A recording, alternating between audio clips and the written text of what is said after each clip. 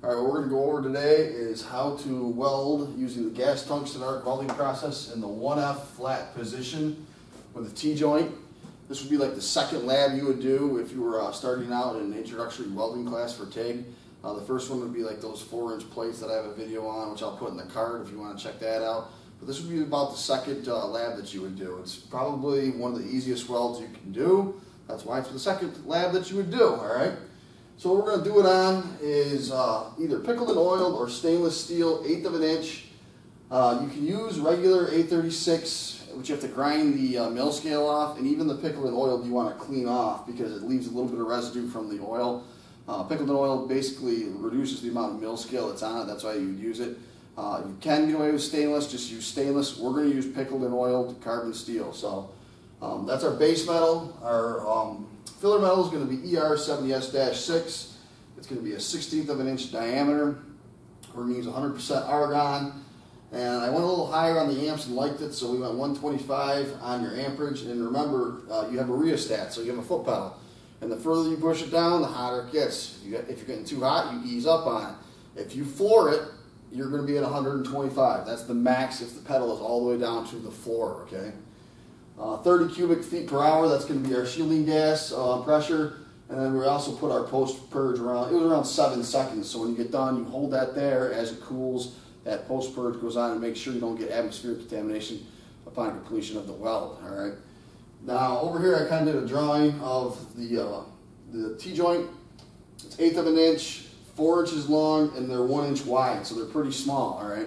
Now the 1F position, a lot of people think that this is the 1F position because it's flat on the table, but that's not true. This is 1F. It's tilted up so that the weld is flat, so don't confuse this with this right here. This would actually be 2F, and that would be the third lab that you would do, all right? So what I've done is I got 2 cameras set up. I got one that's going to focus right down on the weld. We're going to look at those welds first. Then I have one that's going to show me doing the overall weld, and then we'll look at the completed welds at the end. So what we're going to do is get out of the lab, and we're going to start this. Okay, here's the setup that we got going on here. I'm going to zoom in so you can see the 1F position. So it's tilted so that the weld is completely flat. It's fused in the corner. And then you can see I added a little plate to the edge of the table so I can slide my hand down, keep me steady. And there's the filler wire right there. So that's the setup for our 1F. Let's get our machine settings now, and we'll get into this thing. Okay, that buzzing noise is the machine. It's actually on. I actually cranked it up to 125 here. Usually I run around 110, but I cranked it up and I like it, so that's what we're going to go with. This is a Precision TIG Lincoln 275. So we're 125. That's if the pedal's all the way down. We're on remote. We're down here on TIG. Direct current electrode negative. We're off and running. Our post flow is around 7 or 8, I do believe. We'll take a look at our cubic feet per hour on our shielding gas now, and then we're going to get into this. Alright, here's a shot of the flow meter. Go ahead and hit the gas, Tony. And you can see that ball's right about 30 cubic feet per hour. It's on the argon, so we're all set. Let's get into it.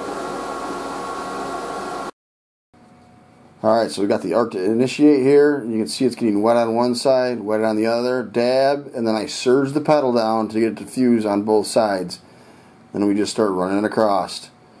So because this camera is so focused, I have to do it at the beginning of the weld, then the middle, and then the end. So there's going to be 3 segments here, and then I have another camera that I'm going to do the whole weld here after we're done with the 3 segments.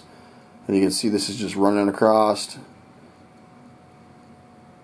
Just dabbing as it needs. It takes off whatever it wants from the wire. You don't have to jam right in there. You want to stay on the leading edge and just let the weld kind of suck what it wants off of the wire. So we're done with the beginning. What I'll do is move to the middle here. Here's the middle. You can see you're striking the arc. You can see it's getting liquid. Then you just continue on with the weld. So restarting with TIG is pretty simple. You just get the crater where you're stopped from the first weld, get the crater to start to melt, and then start adding metal as you go. You can see right there I got a little crooked. Just dab right across the plates. So this is the middle part. We're going to move into the end here. We're extinguishing the arc, letting that post purge hit.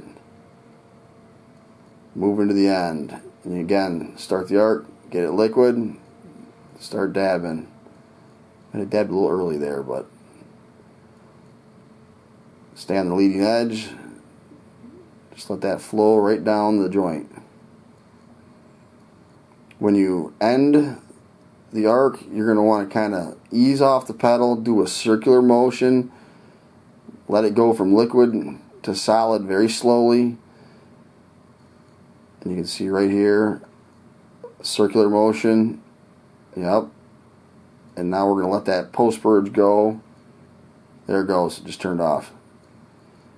And here's the whole weld all at once. And again, you see me bounce back and forth, get the puddle started, and now we're just going to flow down this joint.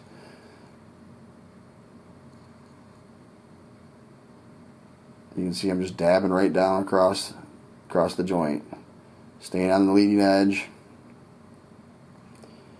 Moving steady. Until you get to the end, and again you're going to do a circular motion when you're extinguishing the arc. And kind of let that post purge disperse until it turns off, preventing atmospheric contamination on the end of the weld. You can see we're getting to the end here.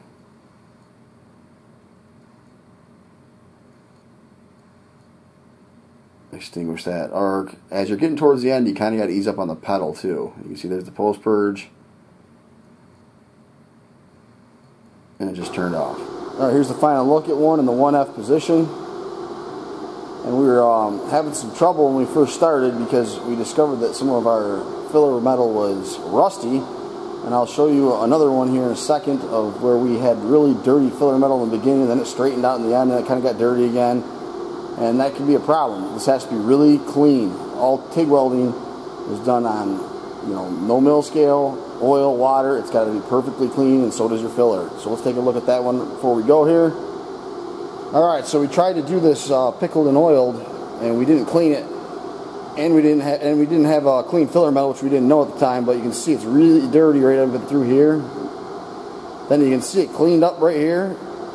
Hit some more nastiness right here, and then got clean again. So make sure it's clean, or you are not going to succeed. That's all we got for today. Let's take one last look at the good one, and we'll get out of here. Alright, one last look at the last one we did. Looks pretty good. You're done with your 1F. You can move on to your 2F now. That's all we got for today. Thanks for watching and subscribing to TIG Weld, and we are out of here.